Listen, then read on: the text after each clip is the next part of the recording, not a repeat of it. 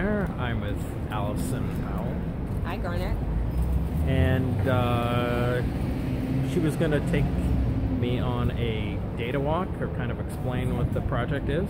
Yeah, I'm gonna do a little sampler of a data walk. A data walk is a process for people who want to investigate how data appears in public space and to answer and ask questions about information mediated in space, and usually to kind of address problems they have or questions they have. So I'm going to lead one in a couple of days here in Vancouver, scenic gray Vancouver, which is going to be focused on space, money, and data and information. So we're going to walk a little, and I'll talk a bit about some of the things we're going to do on Wednesdays. Does that sound good? Yeah. Okay. Let's go. So we're right outside the Vancouver Public Library. We're really walking. We really are walking. And you know, the library is an interesting place to start a data walk.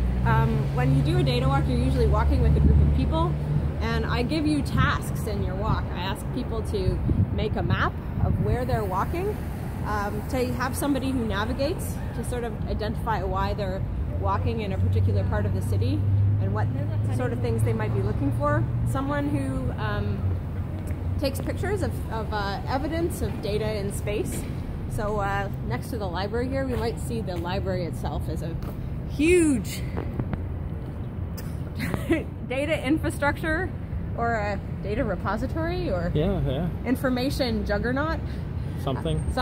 A castle of data. A castle of data. And then I ask people to bring objects back, and then the whole group has to tell a story to the people who are assembled back. And I usually have sort of 3 or 4 groups of people walking to tell a story about why they decided to walk where they were walking and what they thought was an important thread in all the things they're observing as they're walking around the city.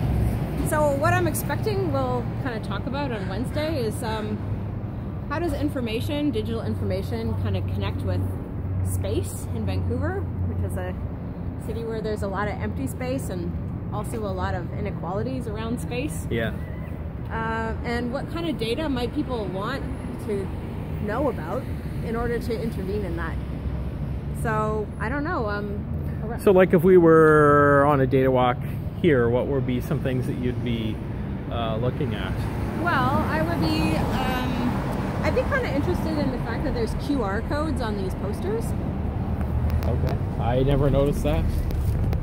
There are QR codes there. So like so there's a sort of way that there's this historical picture, which is about what used to be here. And it's also taking you to some kind of like space out in cyberspace so you can get some more information. So there's some interesting like real virtual alignment there, but there's also some inequalities because like I don't have a QR code reader.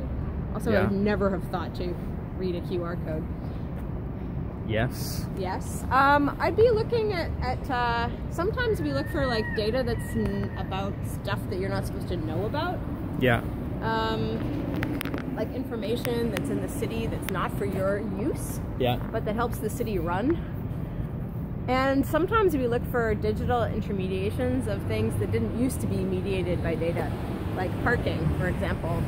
Parking meters are kind of fascinating. Or over here there's actually these bikes are all like a mobile app thing. Like there's not even a kiosk attached, it's all app based.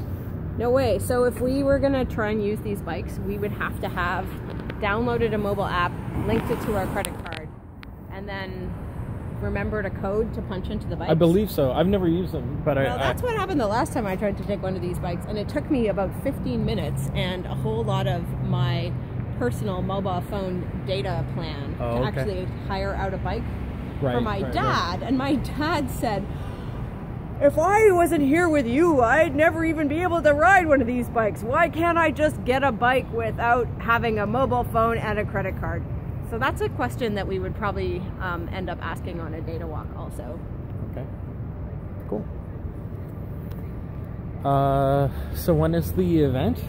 So I'm going to lead a data walk here, starting from the building behind me on Wednesday, the 7th of June, starting at 5:30, and it's hosted by Simon Fraser University.